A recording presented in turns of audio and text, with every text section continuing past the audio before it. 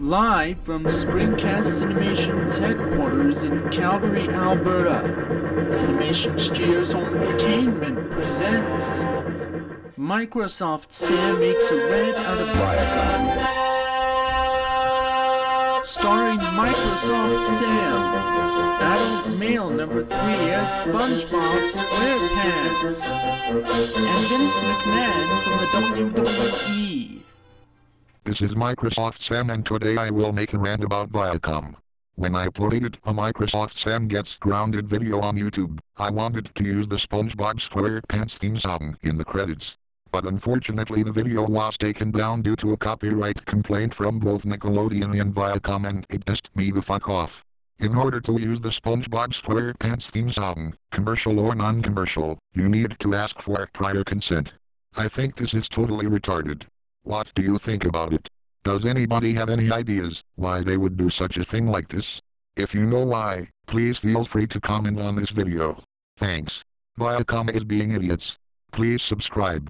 Sometimes Viacom can be a pain in the ass if you use music such as the SpongeBob SquarePants theme song.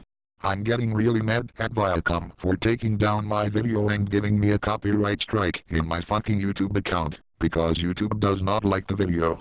Viacom Inc. is an American multinational media conglomerate with interests primarily in film and television, has headquarters in New York City, and owns properties like Paramount Pictures, BET Networks, Viacom Media Networks, and more.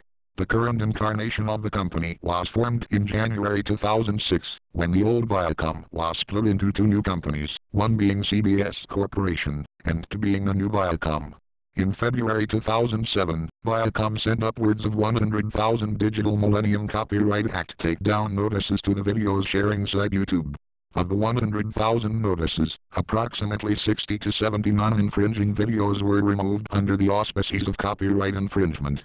In March 14, 2007, Viacom filed a US $1 billion legal claim, Viacom International Incorporated v. YouTube, Incorporated, against Google and YouTube, alleging massive copyright infringement, alleging that users frequently uploaded copyrighted material to YouTube, enough to cause a hit in revenue for Viacom and a gain in advertisement revenue for YouTube. The complaint contended that almost 160,000 unauthorized clips of Viacom's programming were made available on YouTube, and that these clips had collectively been viewed more than 1.5 billion times. In July 2008, the case generated controversy when District Judge Louis Stanton ruled that YouTube was required to hand over data detailing the viewing habits of every user who had ever watched videos on the site. Judge Stanton rejected Viacom's request for YouTube to hand over the source code of its search engine system, saying that the code was a trade secret. Google and Viacom later agreed to allow Google to anonymize all the data before handing it over to Viacom. In June 23, 2010, Judge Stanton ruled in Google's favor in a motion for summary judgment, holding that Google was protected by provisions of the Digital Millennium Copyright Act, notwithstanding evidence of intentional copyright infringement. Viacom announced its intention to appeal the ruling. In April 5, 2012, the ruling was overturned by the United States Court of Appeals for the Second Circuit.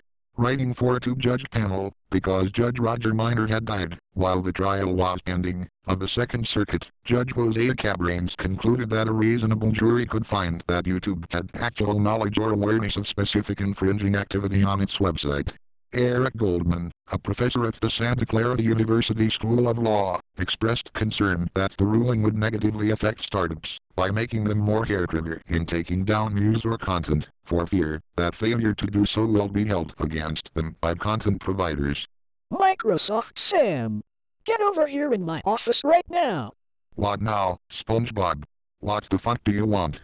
Yeah!